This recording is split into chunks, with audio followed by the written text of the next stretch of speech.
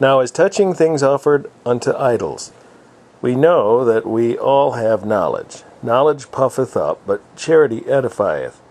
And if any man think that he knoweth anything, he knoweth nothing yet as he ought to know. But if any man love God, the same is known of him. As concerning, therefore, the eating of those things that are offered in sacrifice unto idols,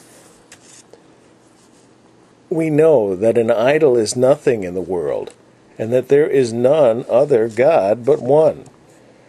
For though there be that are called gods, whether in heaven or in earth, as there be gods many and lords many, but to us there is but one God, the Father, of whom are all things, and we in him, and one Lord Jesus Christ, by whom are all things, and we by him.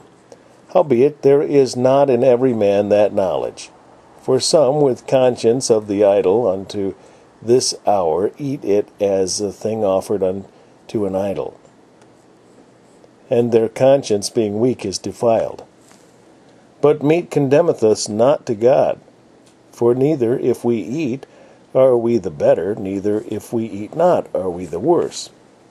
But take heed, lest by any means this liberty of yours become a stumbling block to them that are weak. For if any man see thee, which hast knowledge, sit at meat in the idol's temple, shall not the conscience of him which is weak be emboldened to eat those things which are not offered to idols? And through thy knowledge shall the weak brother perish, for whom Christ died?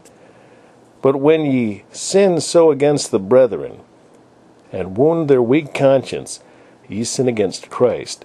Wherefore, if meat make my brother to offend, I will eat no flesh while the world standeth, lest I make my brother to offend.